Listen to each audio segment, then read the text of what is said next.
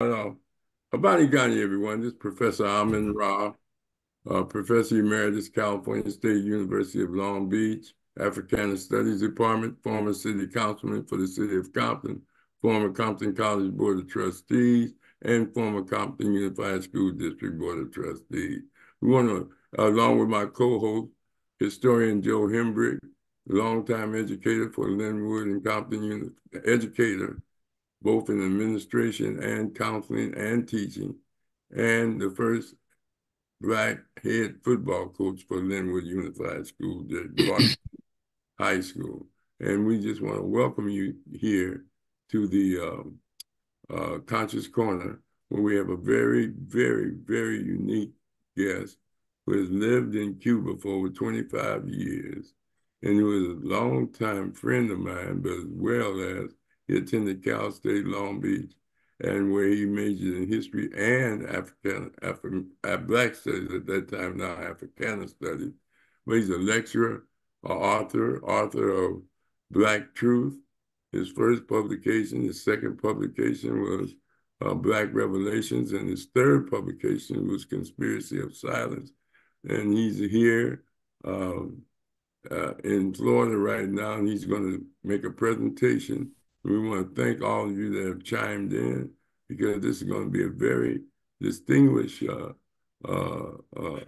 presentation that deals with the letters that make up English words and where that sound came from. We're going to start with the history and origin and history of the letter M, and we're going to get right into it. And we're going to let Asar, Jubal, author, historian, as well as activist, as well as a distinguished educator, to make his presentation. Thank you for chiming in. We got Sister Lynda Shorter from Florida, brother Mshinda from Louisiana, brother Rashaki, the host of all of both platforms, CEN and Network, Education Network, which comes on tomorrow at 6, and Conscious Corner, which he sponsors also on his platform. So we want to thank Brother Rashaki. All right, Brother Asar, it's on you. Go ahead. Hey, hello everybody again. Yeah. I've been very busy in the last few weeks revisiting a hieroglyphic symbol, which was represents the letter M, and which I first talked about 30 some years ago in the Black Truth. And I want to show you just briefly this. This is the letter N, and it's taken from this symbol up top, which is the surface of water. So literally it means water. Okay, so that would be the focus of what I want to talk about this evening, because I found that it has much more meaning than just water, and it has to be put into context, and is actually, as we're going to show you, the origin for 5 different letters in the alphabet as well. Especially if go back to this thing, we can see that the letter N comes from this particular hieroglyph's first 3 strokes of this hieroglyph. And since it is a picture of water, then of course that's what its meaning is. It also means the possessive, so that everything was considered a part of water or contained in water. That is, the whole celestial world or universe was contained in water. And so because of that, everything belongs to water, comes from water. The letter N came to represent the possessive. You find that, for example, if you're from Africa, you say you're African, you add the N at the end. or if you're from America, you're American, or et cetera, et cetera. And even for inanimate things, that's what the meaning was. But further, we have the first three strokes, which make up the symbol, which uh, when you look at them individually, you have one that's like a peak, and then you have one that's like a valley. And both of these were instrumental in understanding the glyphs that the Europeans misrepresented or misread. Um, when the most of the glyphs that they recovered were taken from the graves, coffins. They, grave robbers going and breaking into the tombs in Egypt and bringing back the mummies. And most of the mummies had been buried with scrolls, which were instructions for continuing through. So, in explaining that. Jubal, you're not coming through. You're breaking up a little bit. I don't know Okay. why. Your sound. Okay. Well, in explaining that meaning for the glyphs, the ancient Egyptians had called the celestial uh, world, the sphere that the universe is contained in. They had called it Nu, which was a point of literally the letter N. But they separated it or split it into two parts. So you had the upper Nu and the lower Nu, and they were separated by, in the case of Earth, they were separated by the Milky Way. So anything above the Milky Way was one Nu or ocean, and the one under it was likewise. So in the course of a year, the sun and earth circle through the Nu. So that this is the reason why you use the double N to explain a year. You say annual, or in Latin, anno, in Japanese, it's nen, N-E-N, in Chinese, it's N-I-E-N. In Korean, it's also N, begins and ends with N. So this double N explains the two different C's that were taken from the Egyptian mythology. So when I get into this, I want to read from my notes, and then I'll come back to these symbols that show how they evolved into 5 different letters in the English alphabet. When you take the 2 peaks right here, when you take the 2 peaks and put them together, then it forms the M. So that the upper Nu or the upper C and the lower C combined form the M, which was called the celestial ocean, or Mar or Mer. And this is what the ancients didn't see the celestial ocean as just space. That's what the Europeans see. But we saw it as an ocean containing everything, all the galaxies, all life, all inanimate thing, everything comes from these 2 waters. And combined together, the 2 N's, the 2 Nus, form the letter M. And M was Mar. The celestial sea was called Mar, and then transformed to the earth where it was called Mar. The same thing, M and R combination. R being added to indicate that it was active, it was alive, it was moving.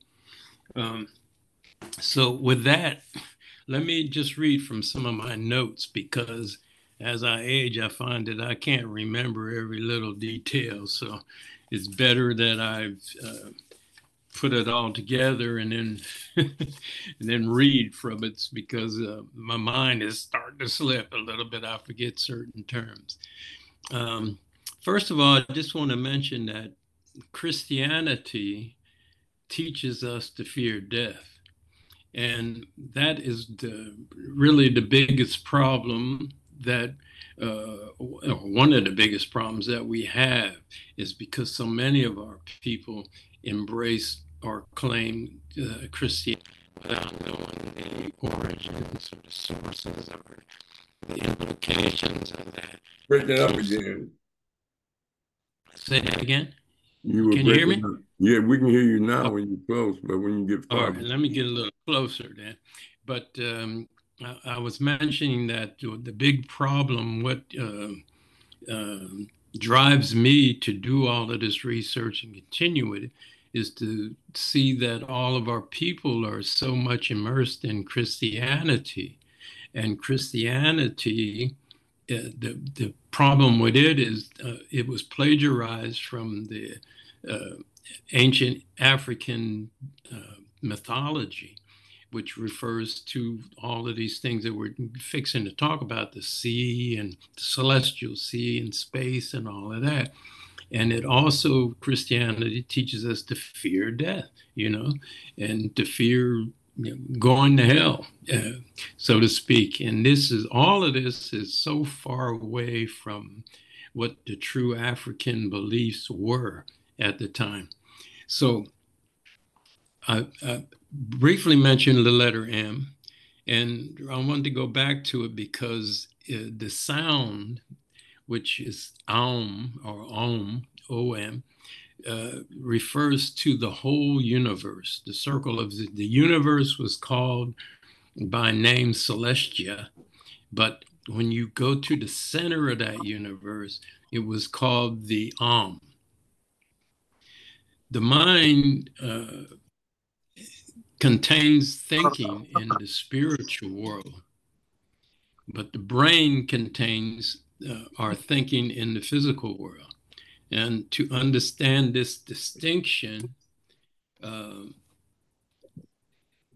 is vital, it's central to knowledge to understand that distinction.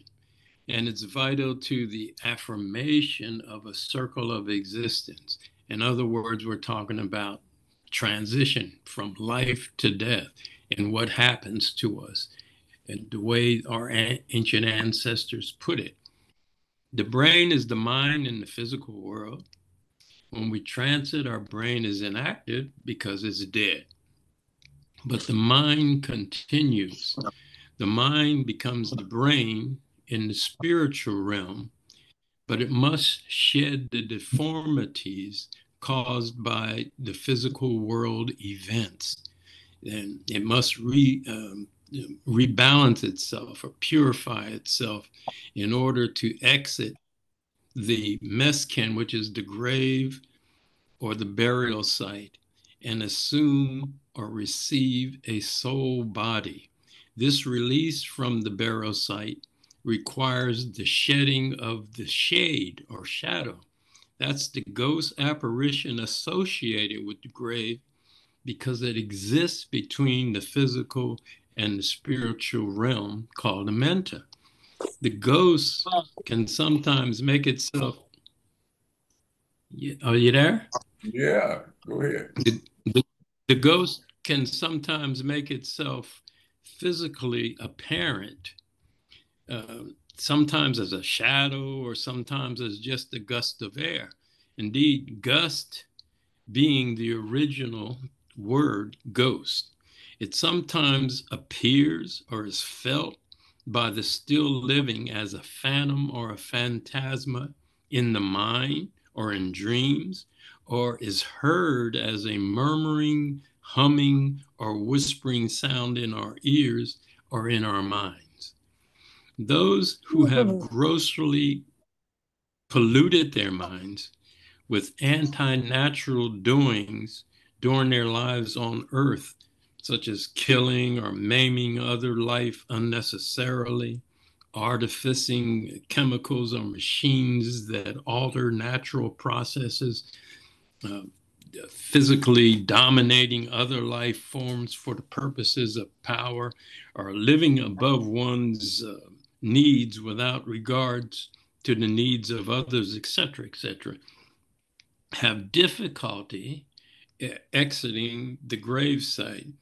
They are the ghost apparitions who manifest themselves by begging or threatening the still living for help.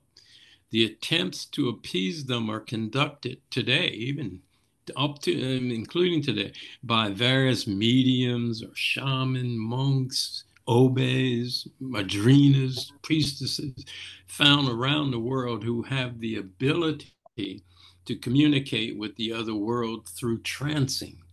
They offer various sacrifices of food, blood, or other sustenance in exchange for alleviating the threat of haunting. Haunting is a figment of one's own mind that can affect the way we physically react and thereby can be dangerous.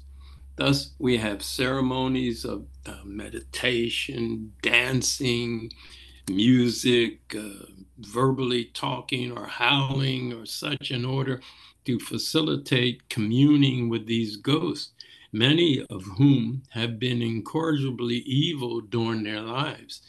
These ghosts, manis, which what the ancient word for a dead person, dead spirit, must be purified before any progress can be made. These purifications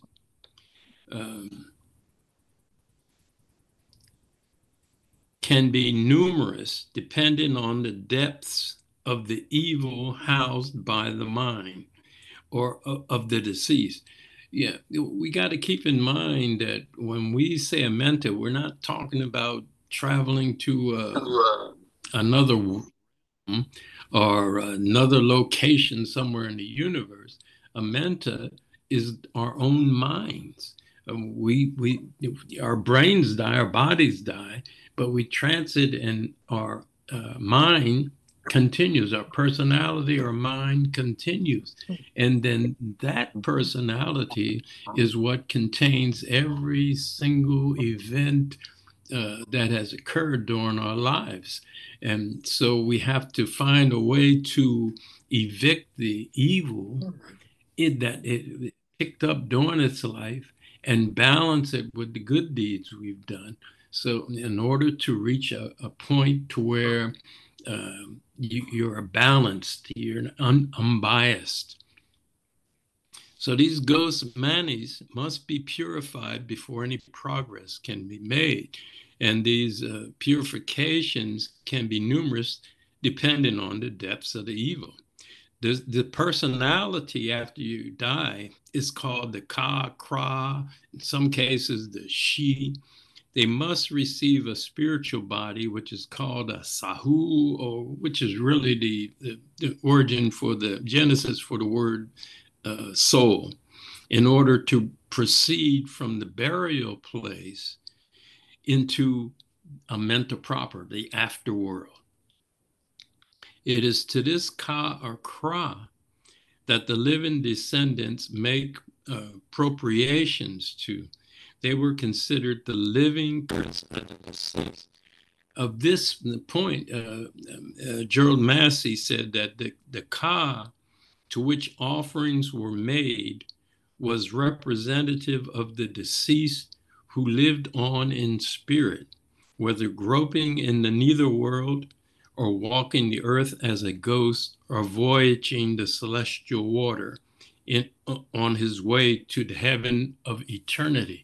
So these are very ancient explanations for the cycle of the circle of existence that we go through. A woman gives birth to a child, and that term was MS, mother and the child. We see them together, but the term MES doesn't mean birth, or it doesn't mean beginning. It actually means the middle. And so many terms referring to the middle have come from this idea that a woman giving birth is not the beginning. So life or our existence doesn't begin with life on earth, but rather our birth is just a we transfer from the uterus to life, and then we transform from the life to the grave, and then we transform from the grave into the spiritual realm. And all the time we're seeking to rebalance ourselves so that we'll be able to then pass on into another life. This is what immortality is all about. So emergence in amenta, that is getting out of the grave, was the coming forth of the human soul from the coffin and from the gloom of the grave in some form of personality, such as is depicted in the shade or the Ba. This is what Massey said. The Ba being synonymous as the soul body. Each stage of the resurrection is measured by and dependent on purification or redemption from the evil encumbered by the earth-born personality or Ka.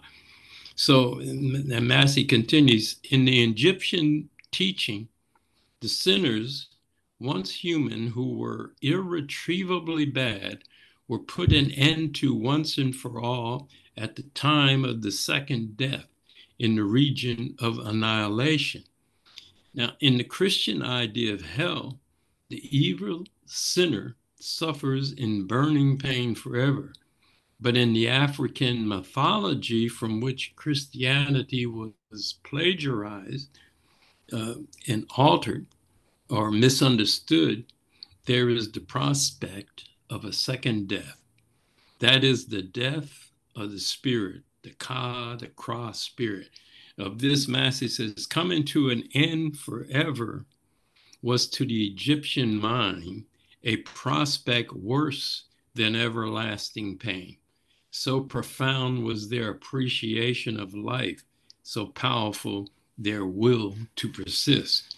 The very idea of an historical, that is a physical Jesus, comes from non-science of physics.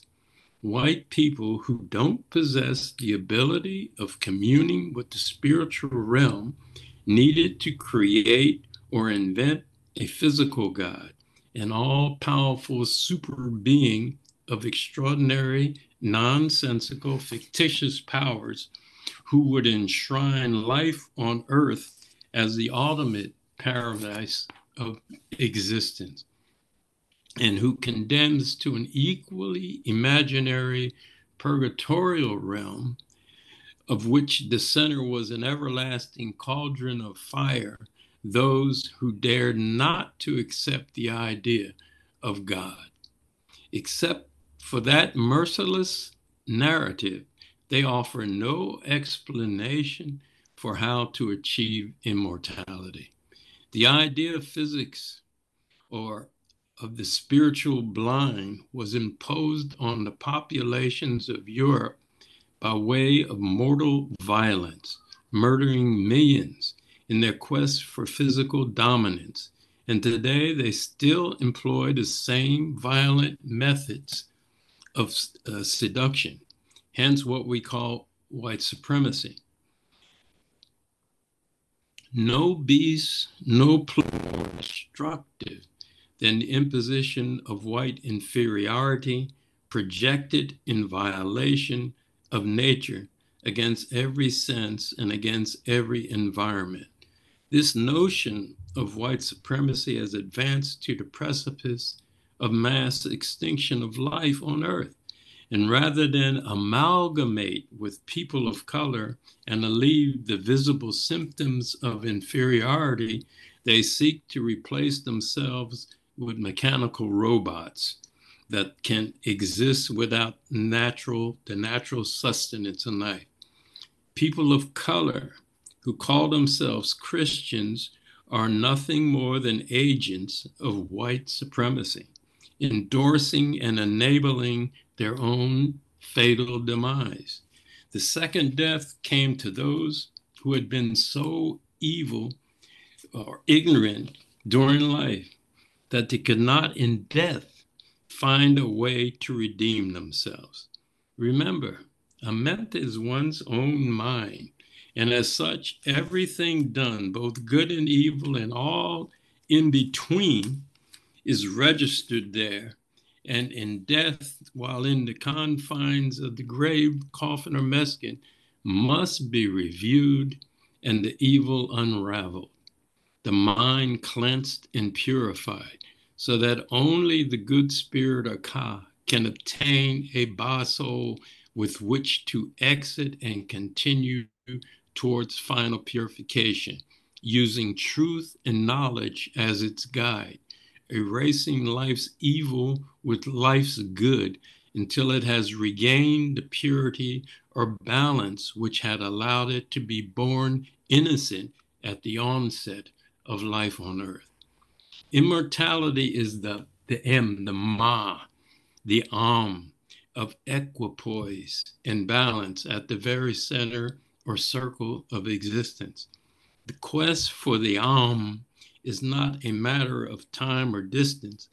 Purification comes at the will of the soul or the sahu, the same word. How long or how far is irrelevant.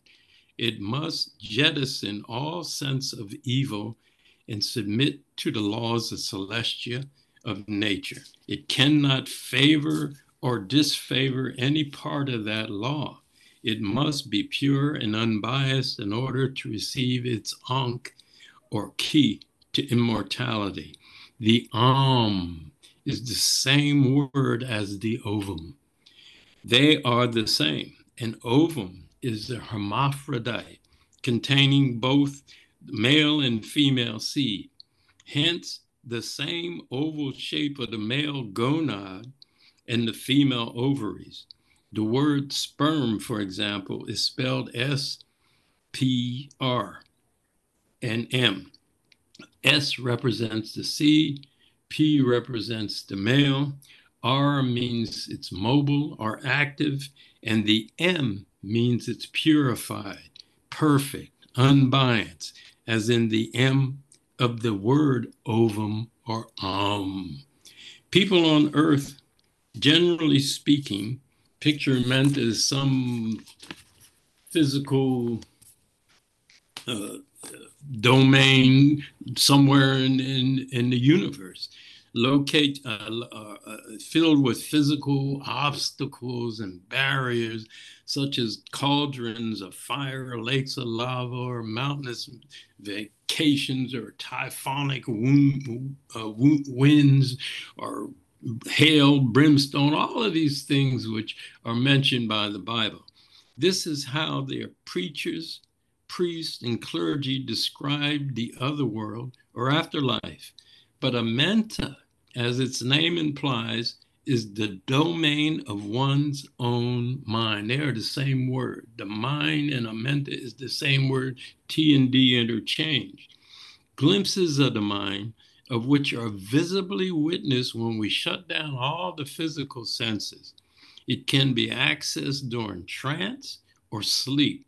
The visions seen are not physical because of the combined, because the eyes are closed. They are spiritual because of the combined experiences that shapes the personality of the individual and is therefore unique in one's own mind. They may appear, as monstrous obstacles ominously present and just as effective to spirituality as our physical encounters during physical life. And just like those physical obstacles can produce physical death if not overcome, so too can spiritual obstacles produce spiritual death in the afterlife if the spirit knows not how to navigate them. This is why knowledge was so emphasized by the Gnostics, the ones who know of good and evil. The second death can repose of the spirit. You're breaking up. Yeah, you're breaking up a little. Without? How's that? Better? Yeah. If you can. All right. Without? All right. Let me go back a couple sentences.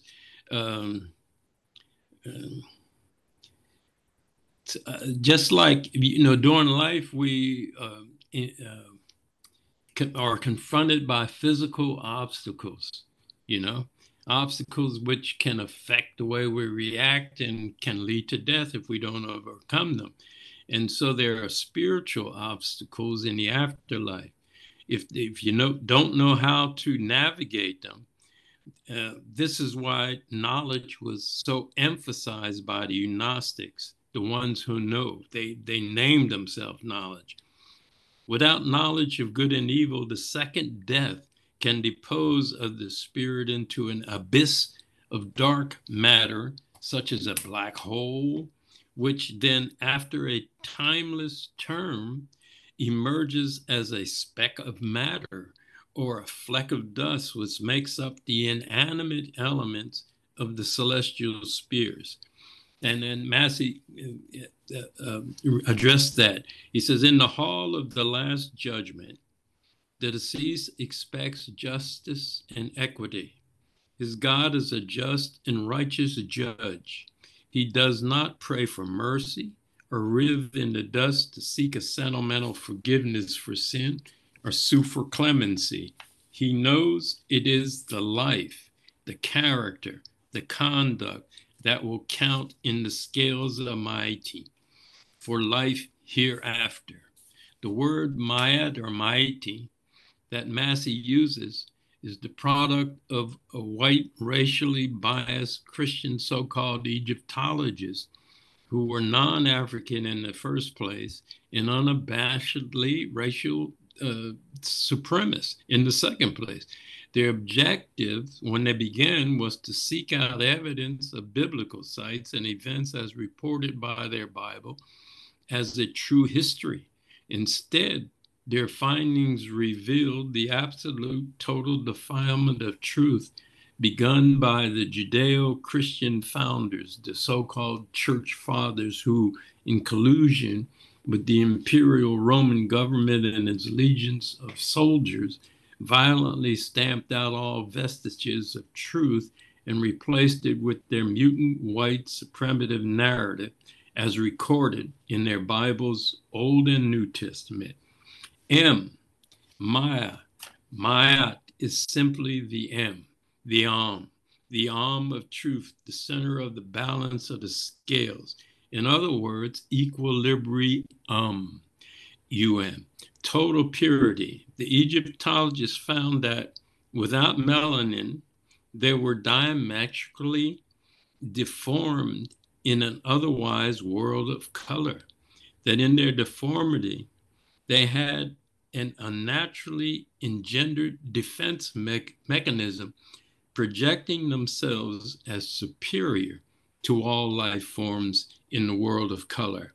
They established as the ultimate proof of that anti-natural belief the ability to kill life without sentiment, mercy, nor guilt.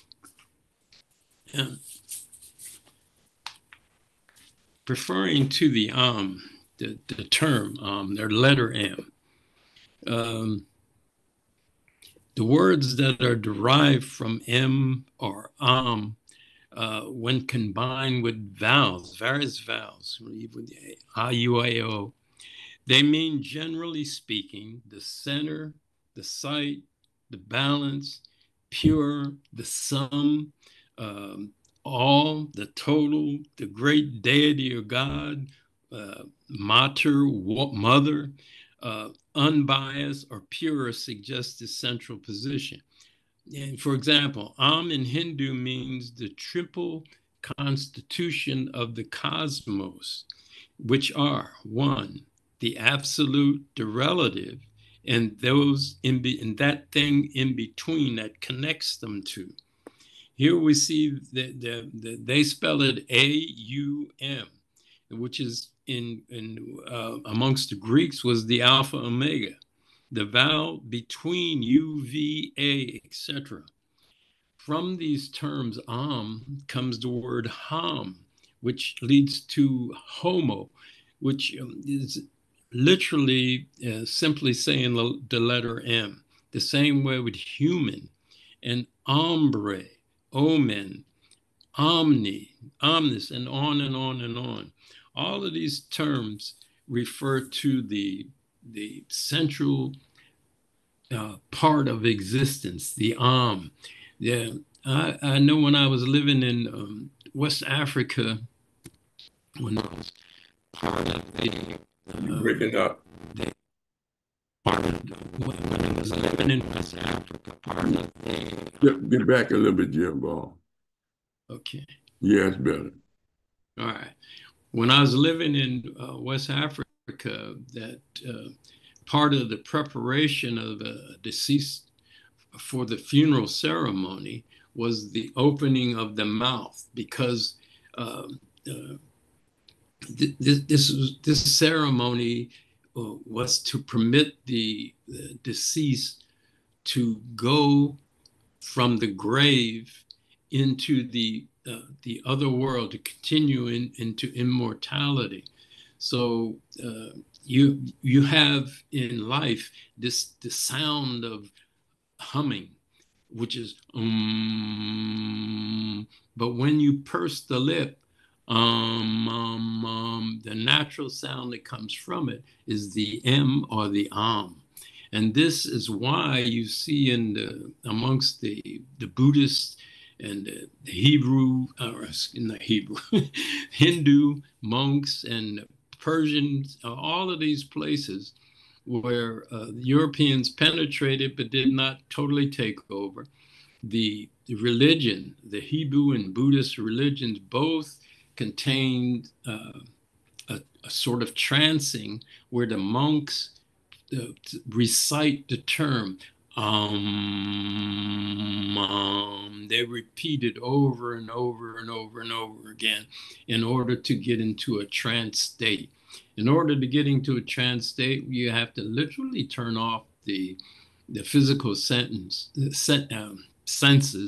and allow your mind to go into that center of existence between the physical and spiritual, and you can commune both ways. So that was basically what I read from my notes. And I could continue a little bit more by explaining to you that the M, when you go to the letter N, we see that. When we go to the letter N, and you put the two N's together, you form the letter M, which explains why they named the universe, space, what the Europeans call space, the mar, or the sea. And the same way, when there's two basic sounds that comes with the symbol, the one is the peak and the other is the valley. The peak referred to the celestial waters, the two news that make up the mar of outer space, or the celestial sphere. But the V, the valleys part of the stroke, referred to the terrestrial waters, which is here on land. And the two oceans there was the atmosphere, and then whatever water that exists on land, the oceans, rivers, lakes, etc. So you had these two different ways of denoting water. When you put the two valleys of this stroke, of this symbol, when you put those together, you form a double V, which is where the word water comes from. Or in agua, which is UAGUA, whereas G refers to the geo, or the land. So this is what the origin of these symbols are. U and V are totally interchangeable. That's why when you say, when you put two V's together, you don't say double V, you say double U, because it is U. And all of these terms, the N, the M, the U, the V, and W all refer to the same basic thing, water, whether it's the outer space water, the celestial myrrh, or the terrestrial seas and atmosphere and the oceans. And again, mer is used even that. We say merchant or mermaid, et cetera, marine, and to refer to that kind of thing on Earth, on here on Earth.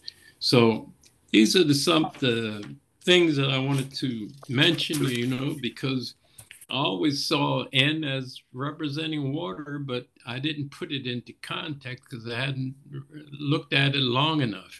And now that you read the narratives from the glyphs, and you first of all you have to identify the big problem with that. It's mostly translated. You're breaking up again, Jubal.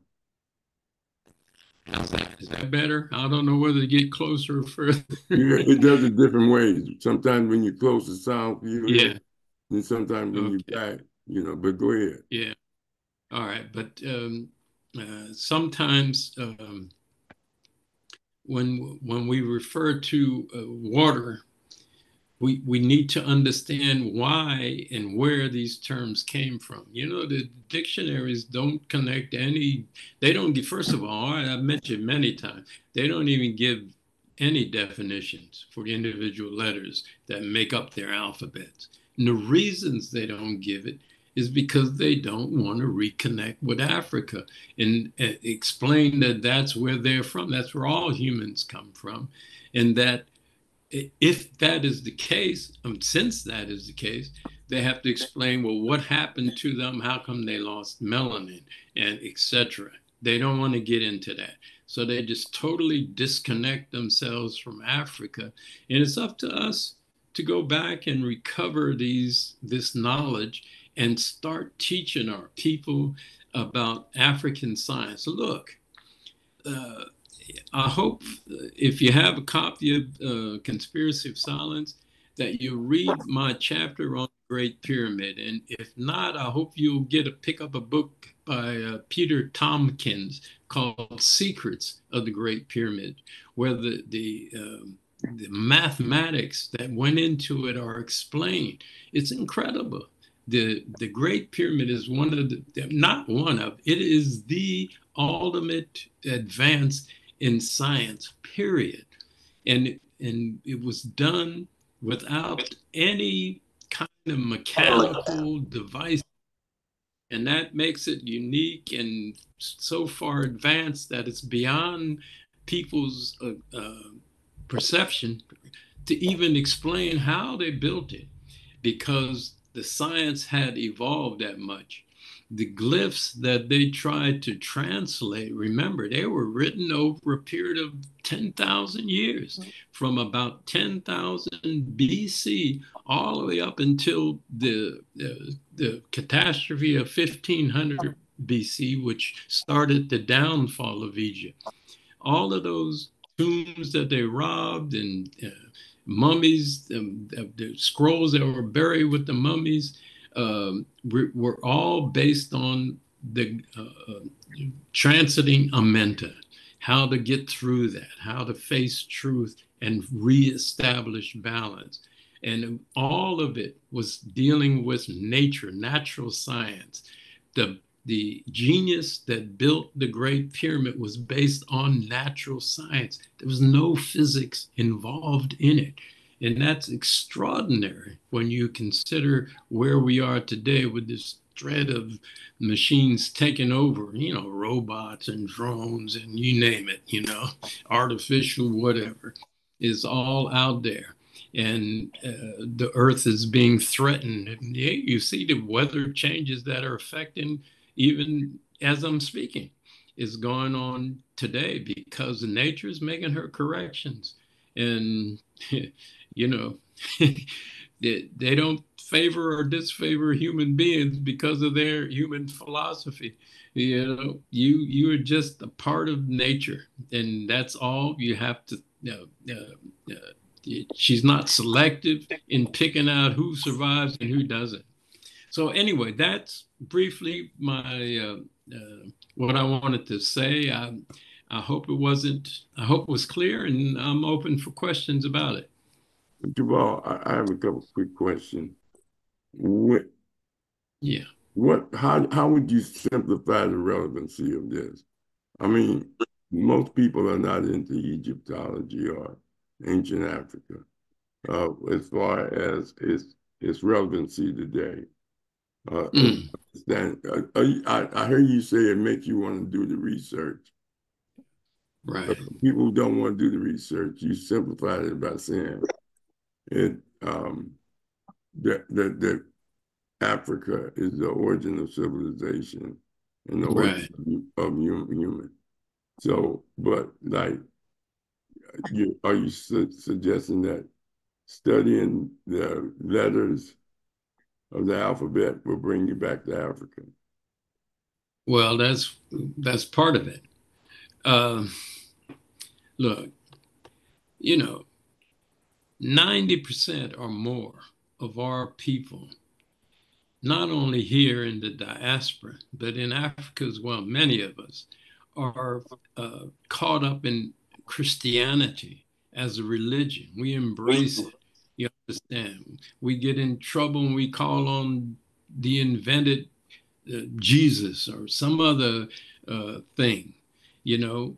And by doing that, you take ourselves away from the science that permitted us to advance to the point of building something like a Great Pyramid, because none of that existed until 1500 BC when the Earth was hit by the meteorites and caused this system whereby warfare suddenly appeared on Earth, where people were desperate, where inbreeding happened in the case of Europe, etc., and producing a whole race or a whole group of albinos and all of this thing.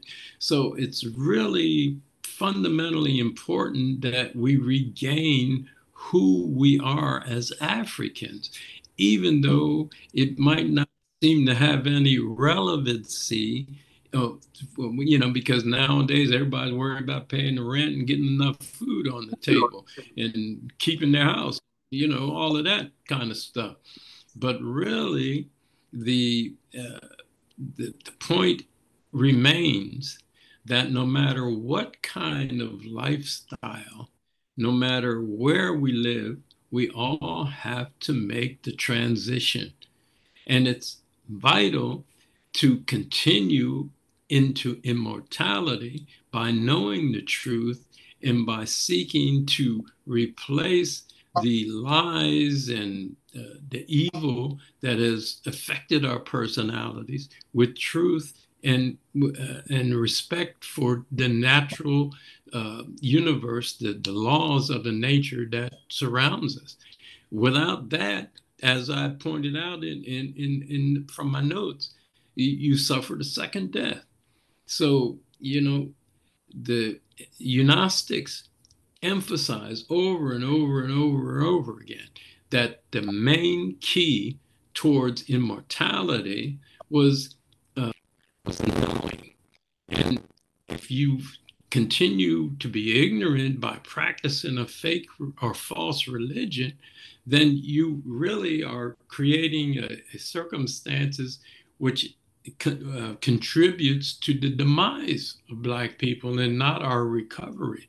So, in order to recover, we've got to get back to our roots, and not only physically, psychologically, we've got to get rid of this so-called narrative invented by deformed people whose purpose was to dominate the world of color. That's us. That's Okay, what they've got us as their agents. okay, but I'm asking you, could you explain who Gerald Massey is and your resource, what you were reading from? What book?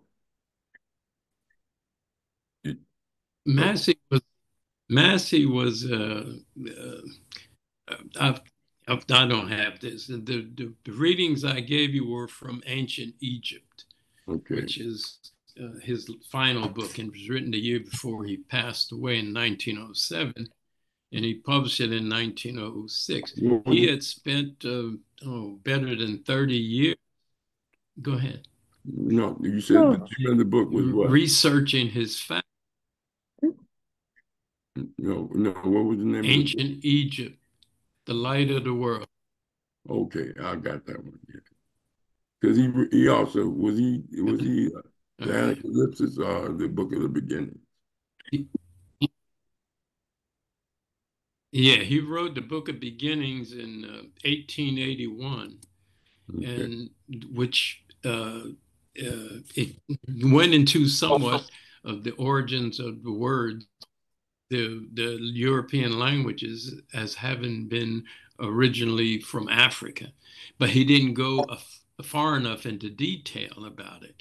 And his second book was called the Natural Genesis, which talked about all of the customs and practices, like Halloween celebrations and puberty rites, etc. How they had the ones he refers to mostly is in Europe, but refers back to Africa again, explaining that Africa was responsible for nearly all of the not only physical and biological origin of the Europeans, but of their culture and their languages.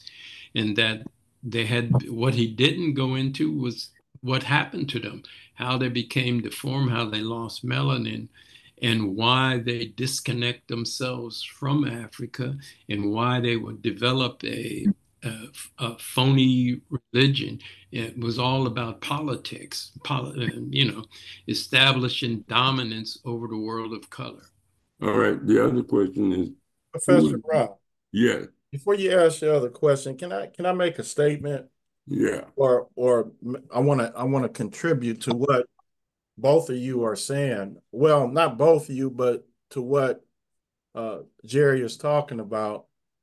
And throughout these years, I've been under you guys' tutelage. And what's very important that I think people got to recognize is what you say, Professor Rahh. Do not let your oppressor be your teacher. If we're taking any part of their information and applying it to our lives, and what their intent for us is and has been, if we're taking that in, we're being psychotic. So that means that, from what I say, we have to totally change our mentality from what anything that they ever have given us. We need to get rid of. We need to delete it. So what Jerry's talking about, what you talk about, Professor Rahh, we really need to listen. People need to listen and start doing some rethinking. I really don't want to say this, but I'm gonna say it. Anybody that that's studying under Christianity and found out that what they were studying was incorrect, I wonder what they would do. And, Well, it's just it's amazing how we are so out of touch with what we really should be doing. It took me years to get to this point. But go ahead, Professor Rahh. first of all, I appreciate what you said. I have one question, then I'm gonna follow up with you. What is the Gnostics? And when you say knowledge, they name themselves after knowledge. The Gnostics. We say in English gymnastic, but it was eunostic. The eunostics were the ones who know the term Gnostic is the origin for the English knowledge. In Greece, it was Gnostic. Okay, so that's what they were. They were known as the people who knew, who continued the natural science, who did not accept any historical Jesus because they knew it was fake. It's hard to draw parallels to it today.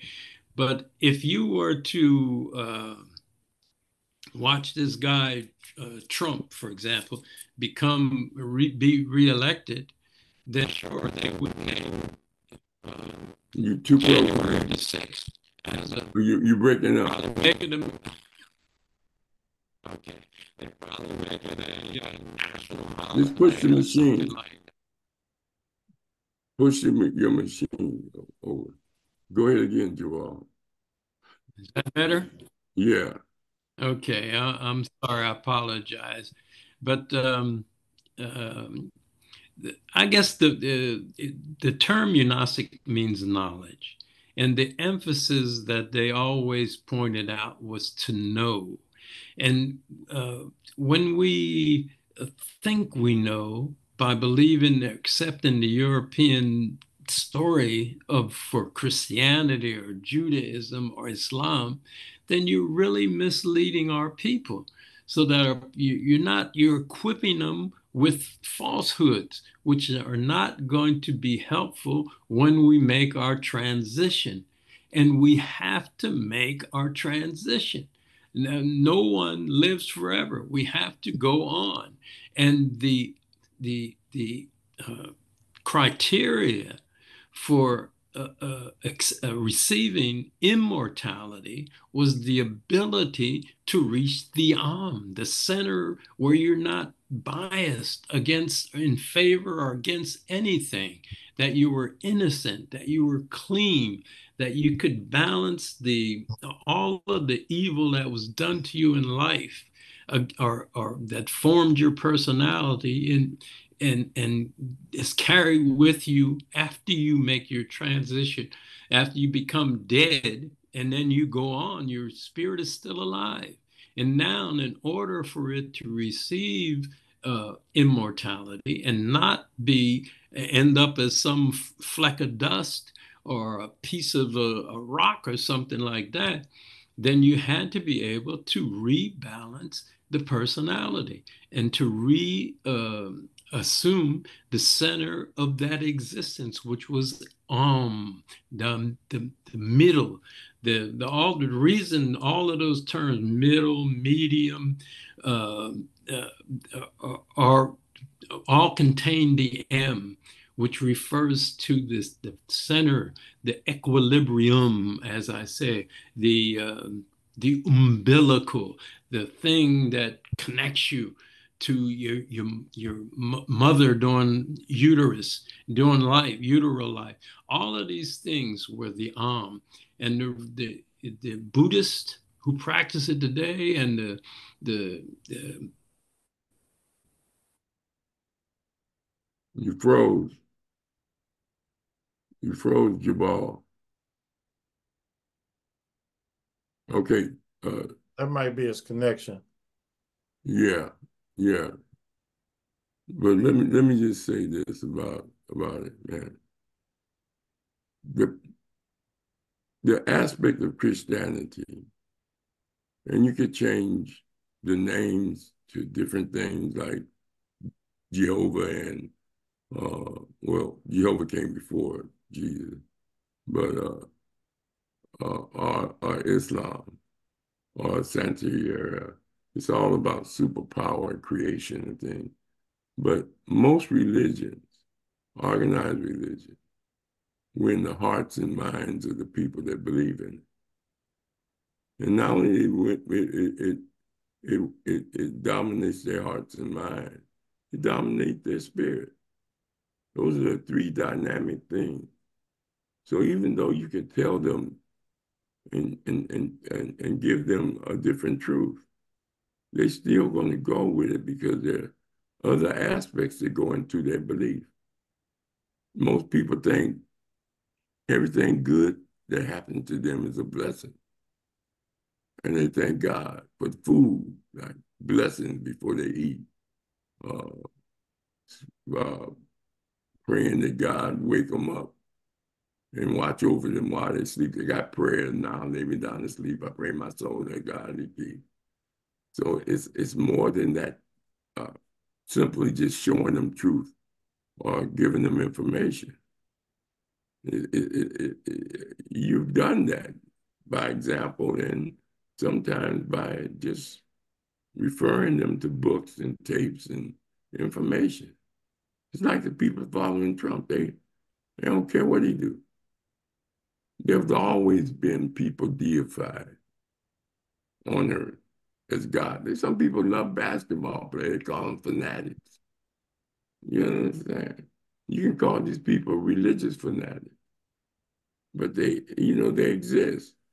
And what you have to do is focus on teaching the new people the information Jubal is talking about, making it a part of their life and their understanding of the world and the universe and how it benefits them knowing this.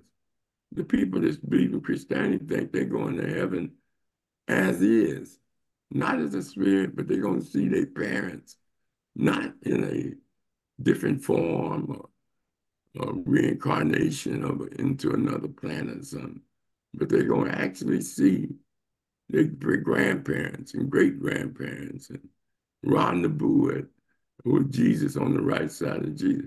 It's hard to break that up, man. They get their money, they get their houses. It's deep. And that's like Hindus and Buddhists, man. They don't want nothing. They don't want nothing. They think possession of material things is bad. You understand? And the one other one say you're supposed to give all your wealth away, all that. So only thing I'm saying is that the education and what Christianity do, Islam and Judaism do, is they block out all the knowledge. And that's what Jubal is talking about. They don't want you to know the origin of spirituality and consciousness. Brother Hembrick, are you still there? Yeah, I'm here.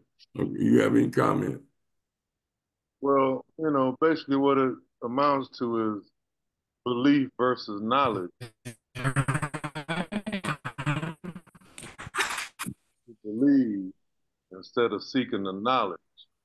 But as the brother Jabbar was talking Okay, there we go.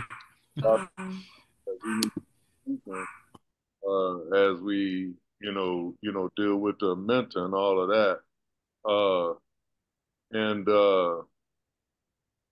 it just had. But what people need to realize, all people of color, is all of those major religions is what enslaved you in the first. But people only want to start on the shores of America. They want to go back across the water too much at all. And basically what we're doing is committing cultural genocide on ourselves by studying another person's stuff. But anyway, I have a question for Jabral if he's still on. He's going to come back on there charging the computer because it's Even even the Bible tells you, to study to show thyself approved, but it's what they got you studying. That's the trick. You ain't studying your own. You're studying, what the enslaver gave you. So, uh, uh, uh, you this knowledge that we ought to be seeking is what's going to get you to the other side, like Brother DePaul was talking about. yeah, But okay. Well, you got to let me back on. He said you got to put him back on. You haven't. Oh, there he is. All right. Is he on? Yeah. Hold on. He's coming on. He's It's not connecting. It's connecting. The audio is connecting. And my question is, he was originally started. Okay, we back. All right, he's ready for you. Hembrick has I got a question. You were originally talking about the water and all of, life, whatnot. And you talk about burial. My question is, I don't want to go through this burial stuff. I want to be aquamated instead of cremation. Water. So my question to you is, how does that play into this afterlife thing from not being want to be buried in a hole to aquamation, which is what I prefer? It doesn't make any difference. I mean, some people drown, they never find the body. That doesn't mean a thing. Or some people are cremated. Some people die out in the middle of a desert and they never find the body. The transition is the release of the personality from the physical body. That is the transition. Then once that personality is released, you have to find a way to balance your personality, to bring your personality back to where it was when you were born into life as innocent, unbiased, not favoring any part. Your personality has been misshapen during life. All of the events that you encounter, people you meet, good and bad events that happen to you all during your life have to be not discarded, but they've formed your personality. They've affected your personality. So the test is, can you now, since your body is gone, can you now rebalance your mind, your personality, your amenta back to the the center? The M was the center, the meeting place between of the universe. So you have to get back to that unbalanced uh, uh, theme. In fact, this is borne out when you look at a picture from the hieroglyphs of the scales. Most of us, not most, some of us know about the so-called Hall of Truth and Judgment, which the deceased spirit enters after death, whereby the what they call the heart, but the personality actually is put on one side of the scale, and on the other side is a feather of truth. And the truth was called Ma, or M. And this is, I don't know if you can see this, this symbol was pronounced or M. So this is what you want to do, is you have to take all of the good that occurred during your life, and hopefully it'll balance against the evil so that you erase all of the deformities to your personality, and you're able to be that innocent, unbiased personality again. And thereby, at the end of the weighing scene, which the Africans in Egypt depicted, you're handed the Ankh, which was the key to immortality. And it depended on whether or not your personality could weigh itself against the feather of truth. I hope that explained it. I got a question, comment, and another question. What I've been doing since I've studied that, what you just talked about here in the last few months, I've been going to everybody I think I've ever wronged to try to rectify if I had done something to them, to seek their forgiveness. Also, I guess that, Christianity says you can sin 7 times 70 a day and be forgiven. I guess the mafia loved that, as many people they were killing. But my last question and comment is on the Gnostic, along with nature, the Netzeru. How do they play into each other? Because I'm of that, and I'm of the nature, and I want to know the connection between those two. All right. What Christianity talks about, and Catholics for a long time ran the scam on how if you come to Rome and give money to the church, that you can be forgiven for all your sins. They sold them as indulgences, they called them, and it was just a scam to make money. And this, just remember, once you pass, everything you did in life is already recorded in your mind, which is amenta, literally amenta. That is the same word.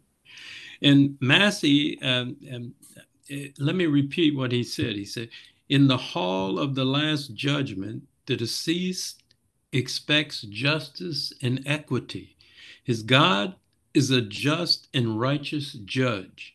He does not pray for mercy or writhe in the dust to seek a sentimental forgiveness for sins or sue for clemency.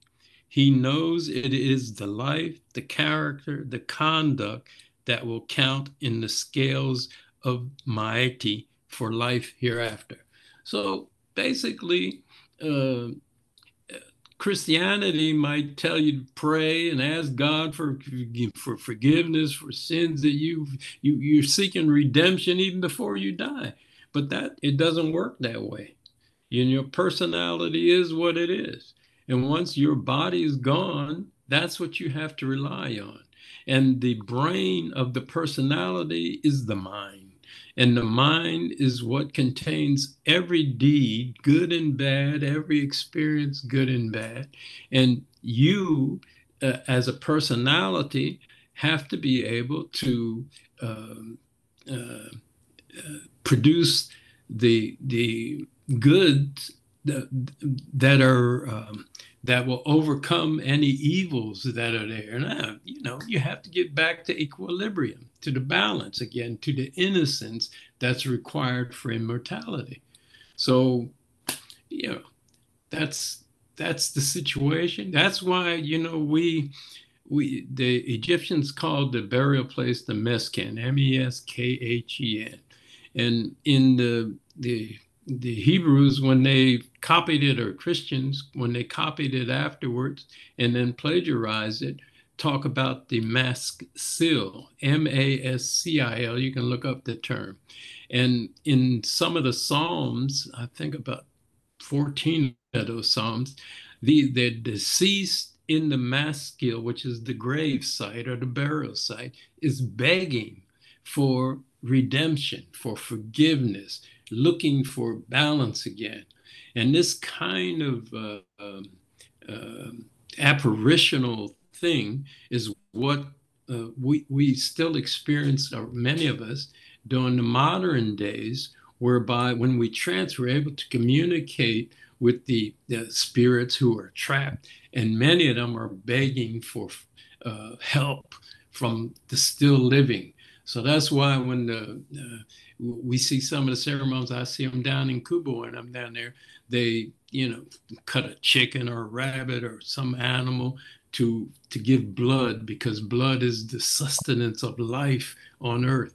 And this is in trying to contribute these things, these sacrifices, to the people who are trapped in the Mesken or the Maskil, who are unable to find the need, the balance that is necessary for them to go on. I hope that explains some of it. Yeah, appreciate it. I wasn't seeking redemption through Jesus. I was going to the individual that I thought I may have wronged, but I ain't looking for nothing from Jesus. I want to get it from the individual. I see what you're saying. Yeah, well, yeah, I agree with what you're saying. And well, of course, that's always helpful, because you remember you're dealing with your own personality. So the things that have occurred in your life that you feel discomfort about maybe can be corrected while you're here. All of it is dealing with your personality. You are going to die. Everybody's going to, every living thing is going to make this transition.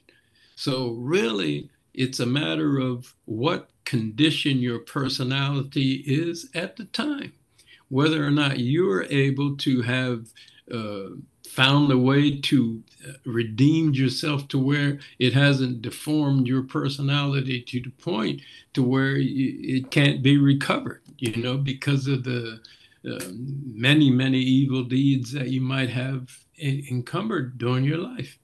So, what I'm trying to explain and trying to put in today's terms of what our ancestors believe. Now, I have great faith in what they knew, because as a sample was the building of the Great Pyramid. I can't emphasize it enough that when you understand what went into that, in that they had no mechanical devices, they didn't practice physics at all. They only understood nature. They didn't pollute it. They didn't do anything to divert it. They didn't build dams and all of these implements that they have come in 500 years and tried to dominate other people, other life. You're breaking up again, Jubal. You're breaking up again. Yeah. But go ahead. Yeah, but they didn't try to live above their position in the world. They took care of their families. They, all of those things are what forms the personality that the person is. And no one knows better than that person themselves. So if you feel like you've wronged someone and then you've sought redemption with that person, fine. That's got to affect your personality. It does affect your personality. And of course, that's important. Appreciate it. Now, can you speak to the nature and the Gnostic? Let's say that again. Nature and Gnostic. I didn't understand the question. I'm sorry. Nature, that's what I heard. As far as with the people of the Yeah. Gnostic and nature. Nature and the people of Gnostic. Are they the same? Or what is it? Oh, no.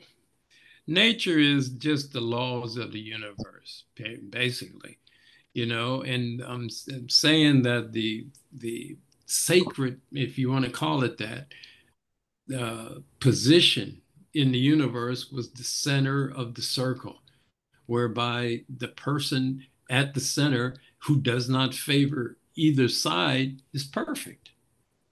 So therefore, they are the ones that will continue into immortality. They will take on another life form somewhere in the immensity, the universe so immense, somewhere in the immensity of the universe, because they've displayed that they are balanced, that they've reached the middle, the center. They're not already. They're not. How do you say that? They're not already preformed into anything. They're open to whatever nature gives them, or whatever comes with being reborn into some other lifestyle, some other life being, some other life location. This is what our ancestors believed in wholeheartedly. So as long as you follow the rules of nature, then how could you not be doing the correct thing? Whereas, say you murder somebody out of anger, or whatever, or you steal from somebody, or you hurt somebody, or torture somebody. All of those things are not natural. And this is what I'm saying about the ability to live within the laws of nature on this earth. I tried to make the point in my earlier works, where you don't see in the animal world this kind of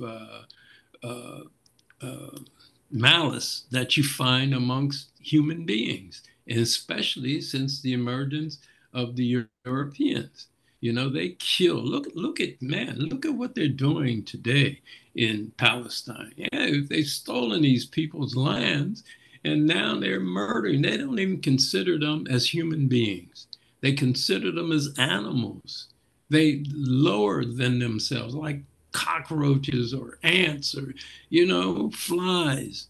And that's the mentality that comes with this anti-natural misunderstanding about life and death. We all have to die, and we all have to face ourselves in death. There's no getting away from that. And so what you do in life is there in your mind. And your mind is a mentor, the same word.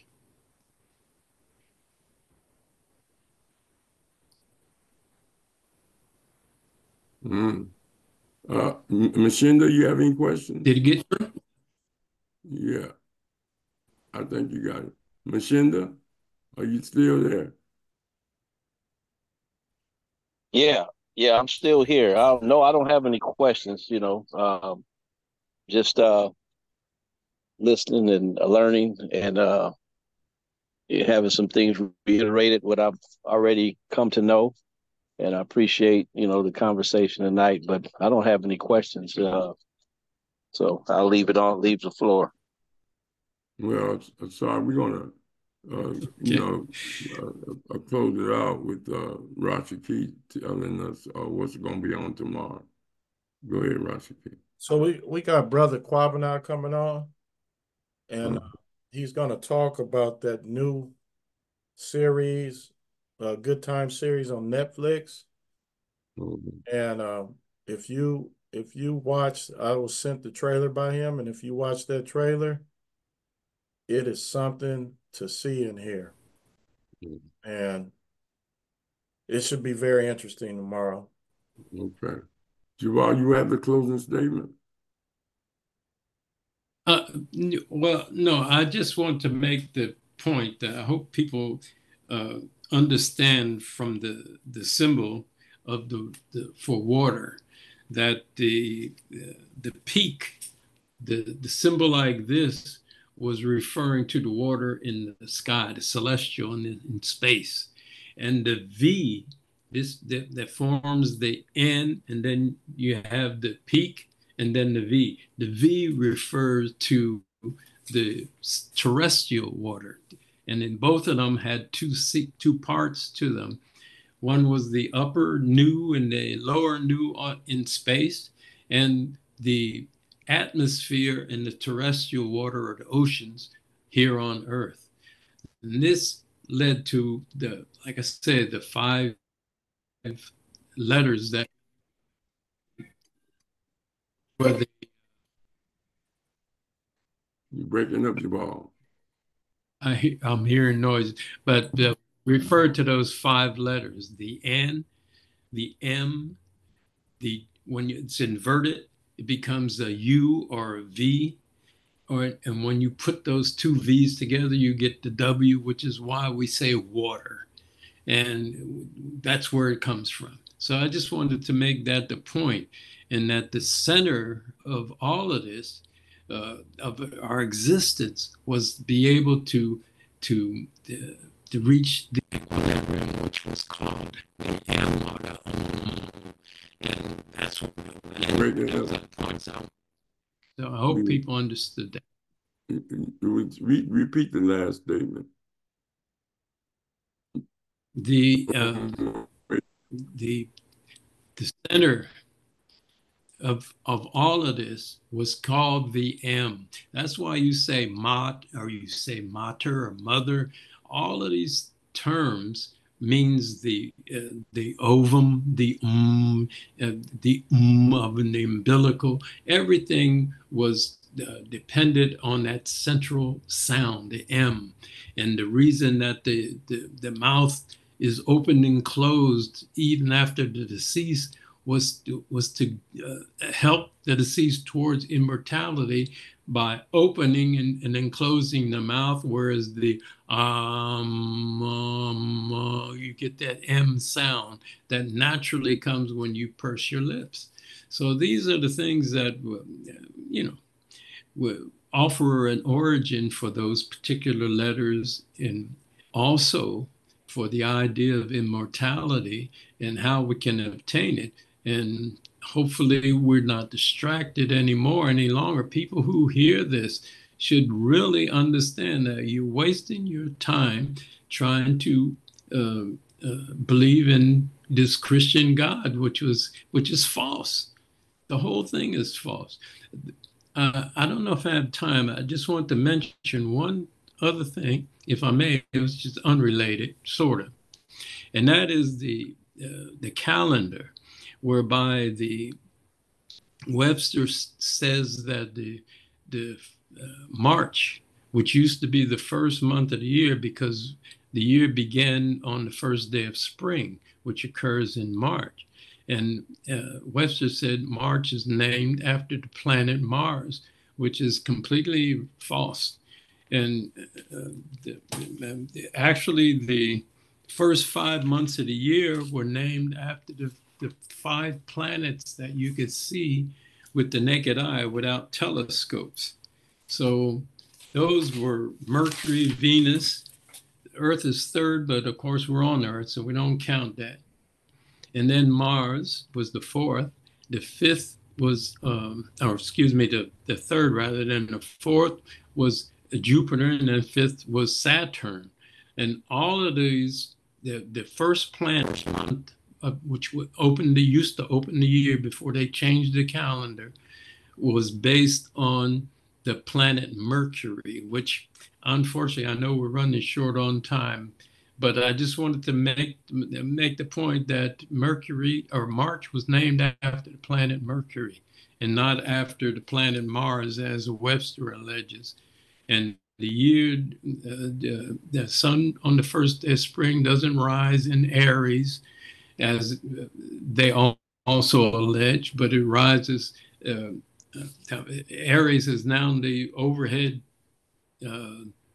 constellation, so sun doesn't rise into the Aries, it rises into Aquarius now. But these things just demonstrate how by disconnecting Europe from Africa, that you can, corrupt the text, anything. You can say anything about anything. And if you don't know the origins of the thing you're talking about, who's to challenge you? You see? So this is where we're at. My work is to simply make that bridge again. I'm just one person. I'm hoping that listeners, their children, grandchildren, great-grands, all will find a way to reestablish that African origin for science in the world, and understand that these people the Europeans who need to dominate physically, violently, all the other people in the world is because they lack color. And the way they can overcome it, amalgamate, mix in. That's how you regain melanin.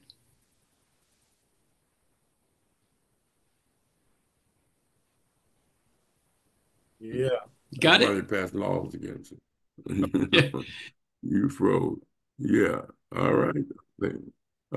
So I'll give you a call. I'm sorry about the hitch with the computer again. That's okay. That's okay. You did a great job. I want to thank everybody and hope you come and listen to Kwamanon tomorrow about good times and the defamation of our character and image of the people through comedy and through and how it's been a historical thing. All right, Asar. All right, Jubal, I'll give you a call. Peace. Thanks again, man. Peace. It was beautiful. No. Thanks for having me. All right. Each one teach one, not just corner. You already got a picture.